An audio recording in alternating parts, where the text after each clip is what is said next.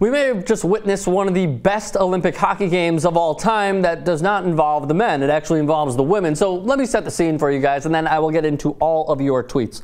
Now, one of the best parts about the story that I'm about to tell is that Edwin, one of our fine employees here at the Young Turks, said, oh yeah, the last time I checked, the U.S. were up 2-0. So let me set the scene for you there and how we got to that point. The first period, goalless. The second period, Wisconsin Badger alum Megan Dugan and Massachusetts native, that's the word. Wordplay on TYT Sports. Megan Dugan, Massachusetts native, Wisconsin Badger alum, even though my Indiana Hoosiers hate Wisconsin. She scores in the second period, and then later on in the third, the U.S. add another. Now, with 3:26 left in regulation, 3 minutes and 26 seconds away, the Americans are, from winning a gold medal over the powerhouse that is the Canadian women's national team. Here's basically what happens. So 3:26 left. Canada then goes on to score. So there you go, Edwin. It's suddenly 2-1. And that's with 3:26 left. The goal scorer was Brianne Jenner via Mickelson and Larocque. 54.6 seconds left until the Americans are awarded the gold medal in Sochi. The Canadians are on a power play. They have the extra attacker on. And they do indeed score once again. It is Pouliot, so suddenly it's a 2-2 affair. And it's getting intense. More intense than some of the men's games that we have seen. And when these two teams face off, whether it's Canada and the U.S. in the men's or women's, it is always what seems to be not to be cliche, but must-see TV. So then we go into overtime, and the U.S. goes on a power play. 6 seconds into that power play, Megan Bozak fires a shot from the right point. Buffalo Grove native, by the way, of Illinois, rah-rah. Fires a slap shot, and she has a deadly slap shot. It is saved. And then for some reason, right on the doorstep, Jocelyn Lamoureux, as any hockey player does in this fucking situation, any other hockey player does, she puts down her stick and stick on the ice and tries to pad in the puck into the back of the net. She tries to put the biscuit in the bag, trying to possibly give the U.S. the winning goal in the gold medal final. They call Lamoureux for slashing 6 seconds into this power play. And this is a call where you heard the color commentator, you heard Pierre McGuire like, oh my God, fucking dude. Like, it's such a petty call with 6 seconds. And like, oh my God, with 6 seconds into the power play, and Twitter blew the fuck up. It blew up more than J. Cole's song Blow Up that Bart is in love with right now, our stage manager here at TYT. You're looking at this and you're thinking, this is a play that happens every single day, no matter what rink, no matter what pond you are on. You're always trying to jab and take one subtle jab to try and put the puck into the back of the net. Lamoureux gets called for slashing. An insane call, especially in a gold medal final. So that negates the power play. And then with a 4-on-3 that the Canadians would later be given, obviously, it falls to 3-on-3 hockey.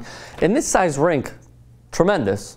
A lot of room, especially for some of these speedier players.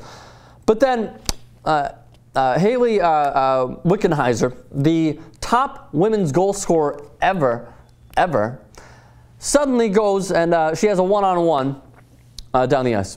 Hilary Knight, then, it appears, gets her feet tangled up. It appeared that she held Wickenheiser at first. And again, Wickenheiser was on a breakaway. But Hilary Knight, the 22-year-old, also from Wisconsin, and has turned into, as Pierre McGuire says, one of the finest, if not the best, he said the best women's hockey player this year.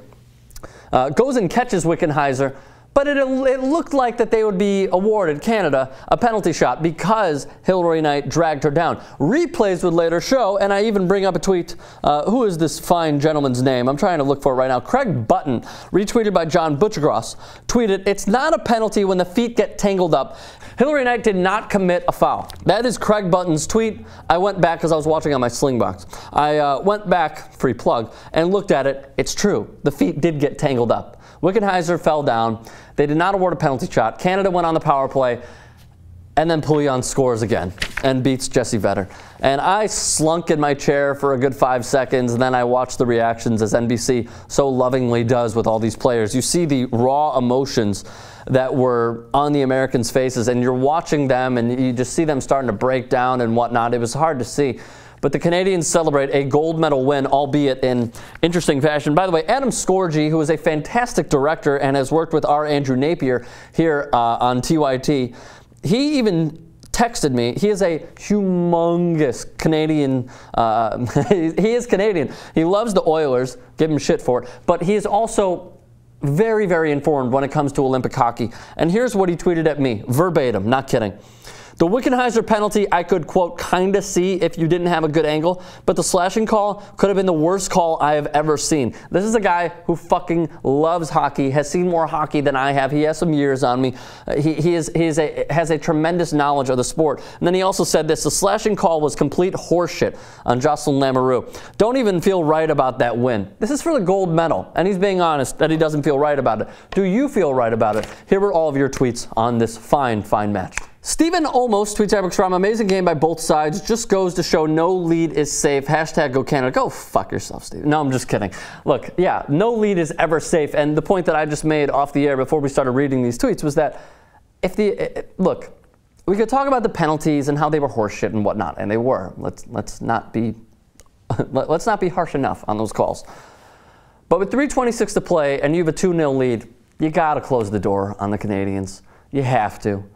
And unfortunately, the women's team kind of choked in the end. Did they choke? Did they not choke? You could leave a thought in the comments. They had a 2-0 lead. They had to hang on. Talk about the penalties all you want. They shouldn't even be in a position to call those penalties. They should have wrapped it up in regulation. Hot Spur Blog, tweets at Strom, irrelevant, but keep up the good work, massive fan. All right, thank you, sir. James Schneider says, this gold means a lot more to us than the vast majority of Americans. By the reactions on Twitter and throughout the Olympics, I would say maybe, but the women's game and just hockey in general has gained so much traction in this country ever since ESPN pretty much dumped the NHL and NBC picked it up. So I guess agree to disagree, but continuing along. A. Raniga tweets at Strom, you're right. The lunge at Wickenheiser should have been a penalty shot. Oh well, you still lost. Thank you, sir. Asfan tweets at Strom, Canada showing why they're the best must be truly gutting for an American. So close. So close, indeed. Andrew Phillips, tweets at Strom, it shouldn't have gone to OT, but I've got to know. Do the refs have any idea what slashing actually looks like? Apparently not. At least the Olympic refs certainly do not. David Peraquive, my favorite name to say, tweets at Strom, let's see. Not gave up the 2-0 lead, so don't blame the refs 100% for the loss. Still a great game, one for the ages. I also have to give credit to the U.S. women's hockey team for playing a great game. They could have won had they not gave up. Dude, they didn't give up. Oh, 2-0 lead. Nah, you know what? Fuck it. Let them win. Who gives up?